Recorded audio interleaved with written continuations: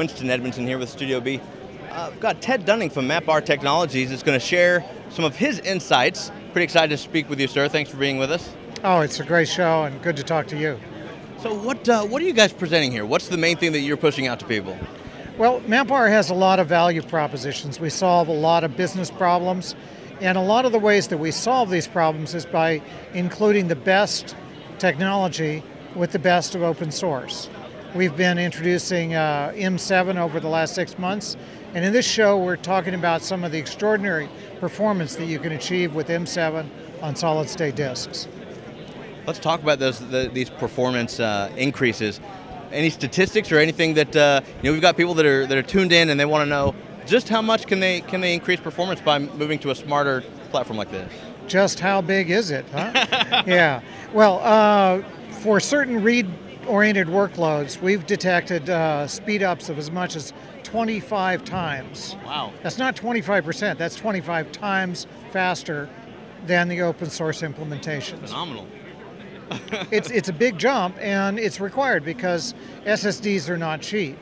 And so if you want cost performance benefits, you have to have speed improvements that are bigger than the cost increases. 25x is a lot bigger than the cost increase.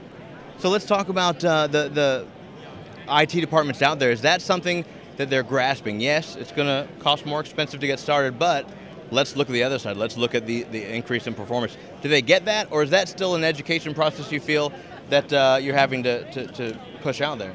IT departments tend to be very sophisticated about cost-benefit analysis, and so we've been talking over the last year with people, and we've had SSDs, we're close partners with a number of SSD vendors, and we've been working with our IT partners and our customers to make sure that when we really release something, it'll show them stunning benefits. What are the trends that you're seeing? You're here, you have customers that are expressing their needs and concerns. What are some trends that you're seeing in those requests?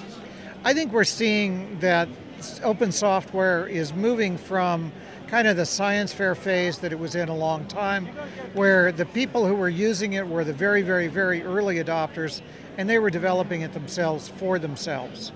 And open source software is moving much more into an enterprise arena, and the expectations are becoming very different. The expectations for continuity, maturity of implementation, level of support, all of those notch up a lot when you sell to large corporations and when their business depends on it.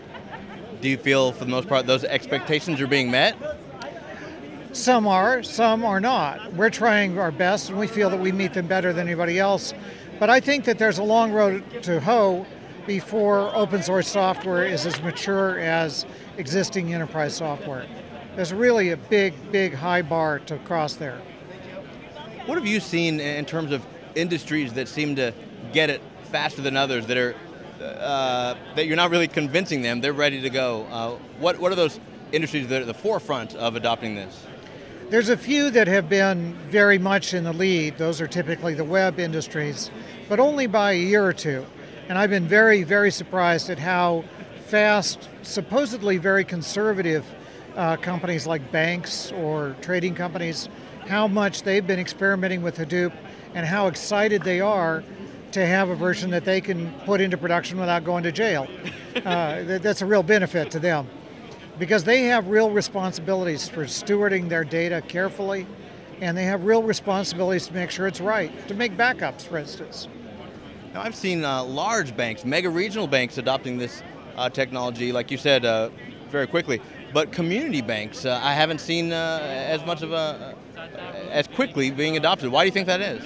Well, community banks typically, as a fraction of their resources, have comparable IT spend, but that fraction is naturally quite small relative to the amount that a very, very large bank can spend. So what you see is regional adoption through a proxy, through one of the local adoption through regional banks.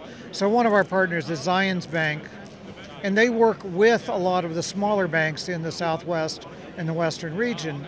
And so a lot of those companies are adopting security solutions based on Hadoop without even knowing it. It's through the services that Zions provides to them through their consortium. So it's even they're the banker's bank. I mean, they're getting the benefit of your products and services without even having to worry about it. It's automatic on their end. Well, nothing is automatic in the security field. It takes serious vigilance. And so Zions has an extraordinary record in that. And they are always early adopters, and they always are very careful to adopt the best technologies possible. And so, yeah, these regional banks, the smaller banks are getting that benefit. It's not that they're not contributing, just they're contributing in proportion to their size. Fantastic. Now, for the community banks that are up there in size, Amarillo National Bank has the resources to do some impressive things. I think they should give you guys a call. What is the best way to get in touch with you and learn more about this experience? They can get in touch with anybody from MapR, and we're happy to help. We'll forward to the right place. You can get in touch with me. You've got my card. You can pass it on. Will do. And I'd love to talk to them. Fantastic. Winston Edmondson here at MapR. Studio B signing out.